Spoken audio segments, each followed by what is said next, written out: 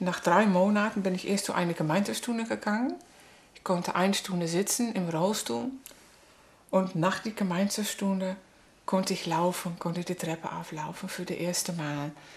Nach 7,5 Jahren.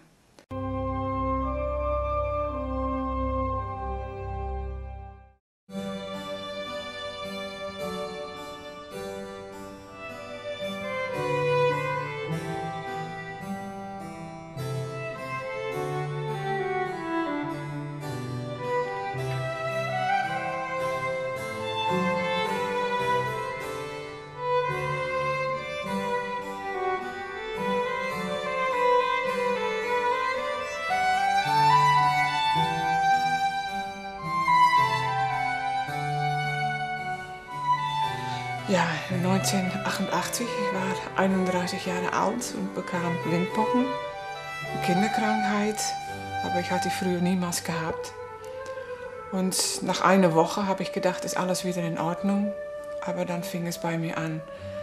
Komplikationen mit Lähmungen. Es fing so an, ich bekam so eine Hitze durch meinen ganzen Körper, heftige Kopfschmerzen, Fieber. Und von einer auf die andere Minute fiel einfach die Kraft weg. Eine Muskelschwäche, dass ich nicht mehr auf meine Beine stehen konnte.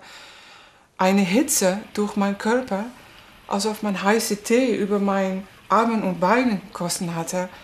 Ich konnte kein Kleider mehr vertragen an der Innenseite von meinen Armen und Beinen. Und ich konnte nur noch auf meinen Rücken liegen, gestützt. Nur noch Platz, ohne Kissen, hatte ich das nicht gemacht, bekam ich heftige Schmerzen in den Armen und Hüfte und Beine.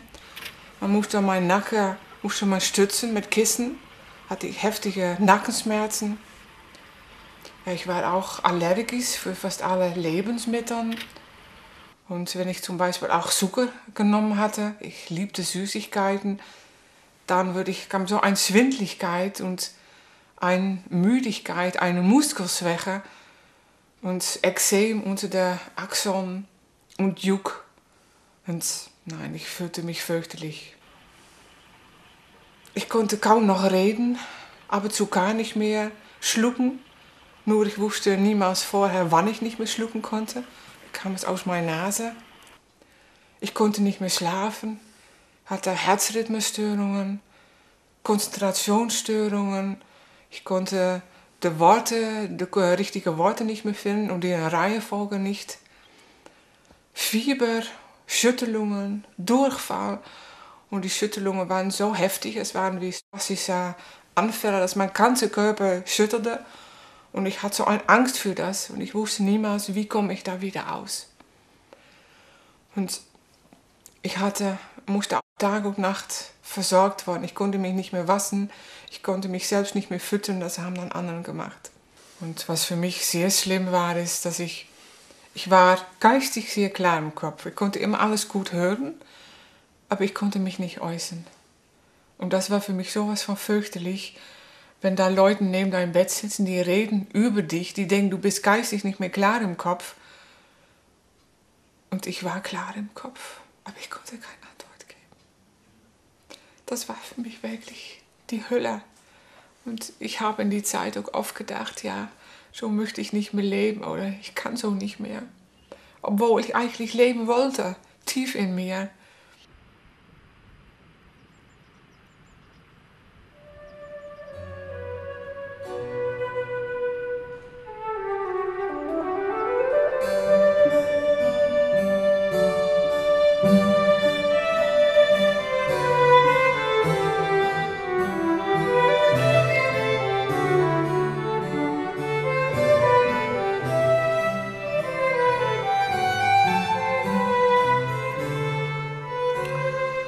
Ja, und dann hörte ich von der Lehre Bruno Gröning durch eine Freundin von mir. Die hatte die gleiche Krankheit, auch ME. Die saß im Rollstuhl und die Freundin hat gesagt, ich habe dir was, das war 1994 und da kannst du die Heilung bekommen. Aber ich konnte es gar nicht glauben, dass es so etwas gab. Aber ich habe trotzdem nach 9 Monaten grübeln, ich konnte ja nur liegen und grübeln, habe ich gedacht, ja, was mache ich jetzt? Und die Arzt, die Neurolog, hat gesagt, ich kann dir nicht helfen, du musst einen anderen Weg suchen. Und dann habe ich 4. Juni 1995 zu mir gesagt, okay, ich mache das jetzt. Ich tue, was die Leute mich gesagt haben. Die ganze Krankheit tue ich in die Mülltonne. Ich will es nicht mehr. Aber ich muss sagen, ich hatte besser Angst dafür. Ich habe Mut gebraucht. Und dann habe ich auch gesagt, Bruno Gröning, ich verstehe nichts, aber ich brauche auch Mut, dass ich das loswerden kann, dass ich mich traue, die Krankheit abzugeben. Und das habe ich gemacht.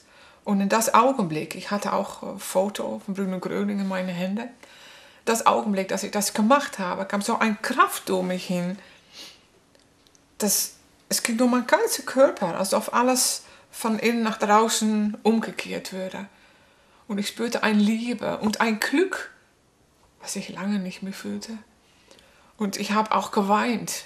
Da wollte noch was Angst kommen. Ich spürte, nein, du brauchst keine Angst, du bekommst die Heilung. Ich wusste es. Aber vorher nach 3 Monaten bin ich erst zu einer Gemeintestunde gegangen. Ich konnte 1 Stunde sitzen im Rollstuhl. Und nach der Gemeintestunde konnte ich laufen, konnte ich die Treppe auflaufen für das erste Mal. Nach 7,5 Jahren. Und ja, die nächste Gemeintestunde, 3 Wochen später, konnte ich schon auf einen normalen Stuhl sitzen. Das konnte ich auch die 7,5 Jahre nicht. Ich konnte ja kaum in einem Rollstuhl sitzen. Und dann einige Wochen danach war eine Niederlandtagung. Und da hatte ich erst Angst, um mitzufahren, weil ich hatte auch ein speziell elektrisches Bett, woran ich normal lag. Ich konnte normal 7 Jahre gar nicht schlafen, aber nachdem ich die Kraft aufgenommen hat, bin ich auch für das erste Mal konnte ich wieder schlafen.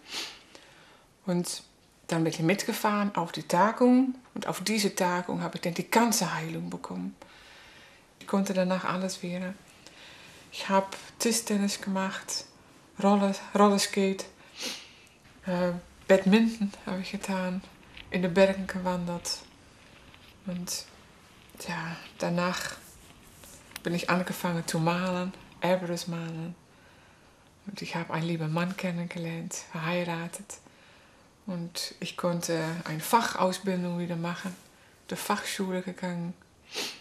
Früher hatte ich was in dem medischen Sektor gemacht und hatte das Gefühl, das nicht mehr. Und bin jetzt Fotografin geworden, Kinder- und Babyfotografin. Und mache natürlich auch Hochzeitfotos und Landschaftsfotos und ja, liebe sehr. Und ich helfe mit dem Freundeskreis, mit meinem Mann zusammen. Und bin ein sehr glücklicher Mensch geworden. Und ich habe, nachdem ich alles essen kann, sehr viel zugenommen. Ich kann wieder Zucker essen und alles. Brauche nicht mehr achten und kann einfach alles tun. So wie ein normales Mensch. Und ich bin sehr glücklich.